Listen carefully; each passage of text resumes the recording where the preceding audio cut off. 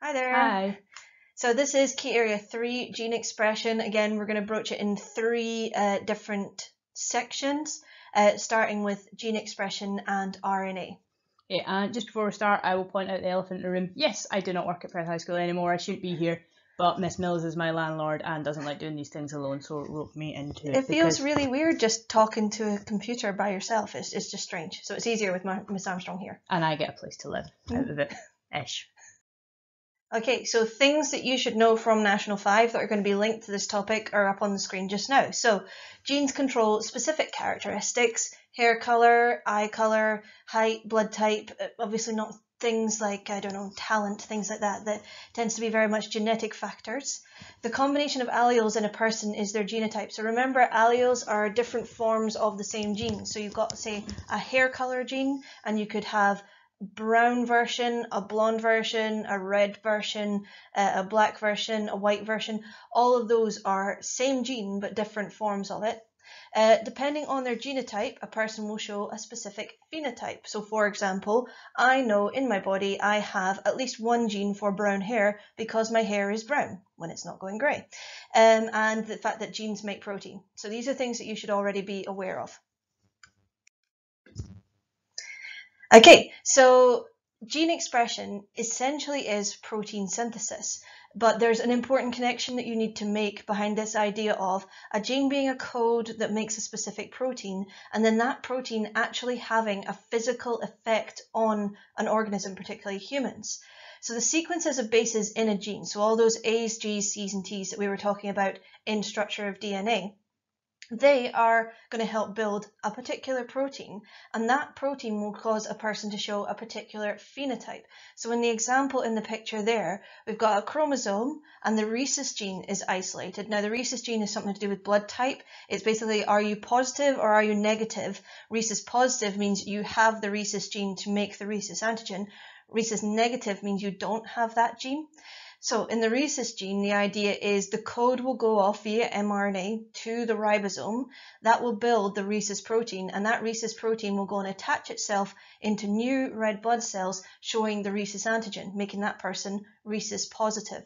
Okay, so we've gone all the way from genotype, the rhesus gene is there, to phenotype, the person is showing the rhesus protein attached onto their red blood cells. Now, remember this idea from division and differentiation. Even though every cell with a nucleus has every gene inside of it, not all of these genes are expressed. So in skin cells, 100% of the chromosomes are there, but not all of the genes are active inside those chromosomes. Okay, only the genes characteristic for that type of cell are going to be expressed. And not every gene that is switched on is going to be expressed all of the time. So for example, insulin, if that was constantly switched on, if we were constantly producing insulin, we would die. Okay, it's only produced when it's needed. And this means that genes can actually be affected by things that are inside and outside of the cell. So you can actually switch on genes based on what's happening to your body temperature or certain hormones or certain drugs that you've just taken into your system. So these are known as intracellular and extracellular factors. Now, that bit of knowledge there is actually a slightly older bit of knowledge. I'm not sure that they would really ask you about those kinds of things anymore in an exam. So if you are struggling with this idea, don't worry too much about it.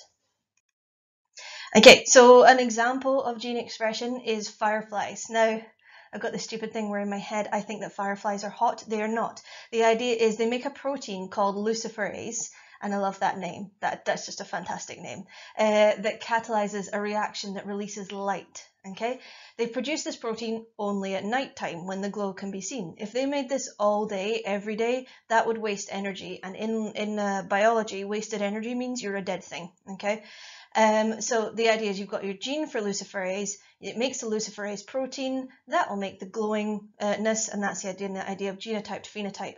Now this link you can access via the sway. So if you have a look at the sway, you can see that link at the bottom, and it takes you to an animation that basically explains all of this idea behind fireflies.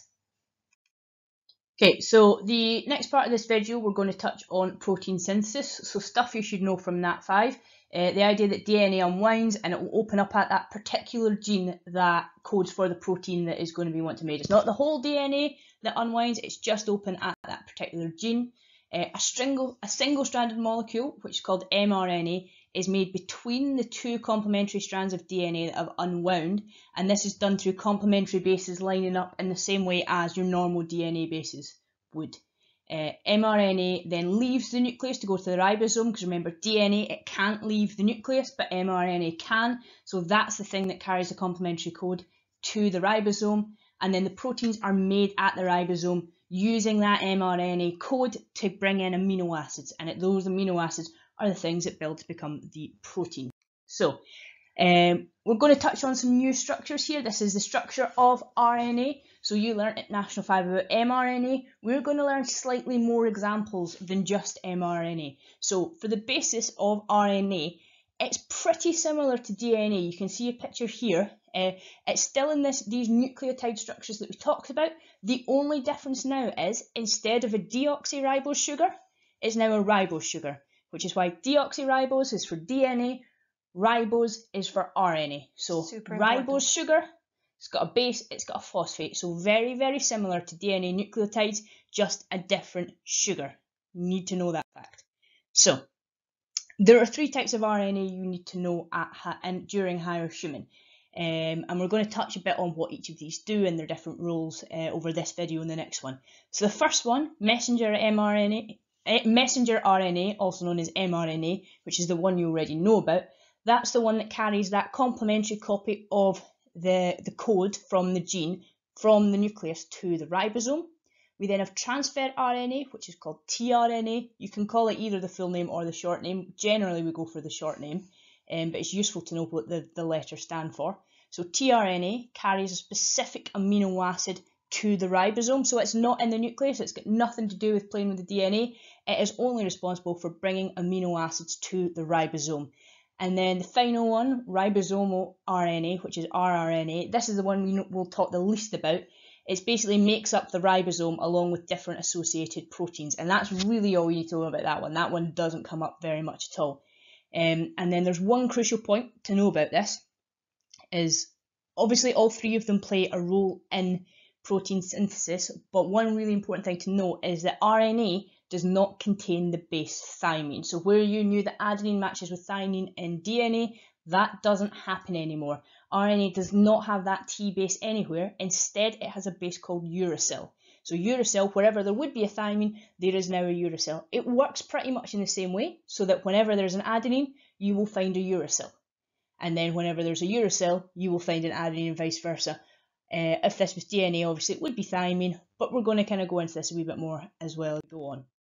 So you can see here on the right hand side, there is a nice wee GIF just showing you the 3 different types of RNA and the role that they really do. So ribosomal RNA is that top one there. It's basically just found in the ribosome along with proteins. You don't need to know any more, you don't need to know what it looks like, you just need to know that it's in the ribosome. Messenger RNA, so that's that blue strand with the little kind of black teeth coming out of it. That's the one that you know about, that's the one we've talked about in National 5, that's that one carrying the code. And then tRNA, so in this bottom one, you can see it now in green, it's in grey in the 2 diagrams above. It's that weird shaped thing that for some reason has eyes in the bottom GIF. It doesn't have eyes in real life. That's the thing carrying the amino acid, and it always looks that kind of shape.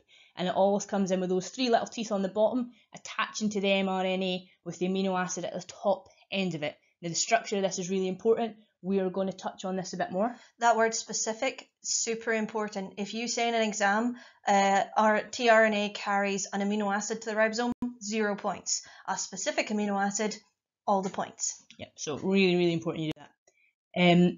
Final thing that we're going to talk about in this video is just a comparison of DNA versus RNA. So these things you should already know about DNA. You know it's a double-stranded molecule. It's that double helix shape. It is deoxyribose sugars and its bases are A, C, G and T, whereas RNA, it is single-stranded. So that's one of the big differences. It's not a double-stranded helix, it's a single-stranded helix. You can see nicely in the diagram here the difference between them. It is a ribose sugar and it has its bases E, A, C, G and U. So remember U for uracil instead of thymine. There's something I got asked a couple of years ago, and I looked into the reasons why, and it's basically, why does uracil exist? What's the point of it compared to thymine?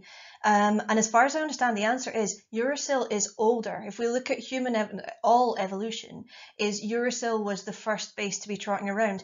Thymine is actually a mutation. It's actually something that arose a bit later. If we look at viruses as an example, viruses do not contain DNA, they contain RNA instead.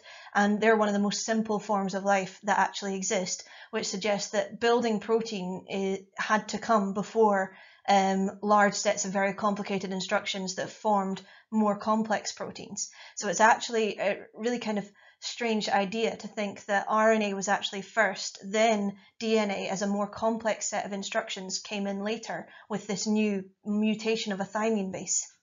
Which, to clarify, is just extra information. You do not need to remember that fact. No, not That's at all. just a nice, interesting fact.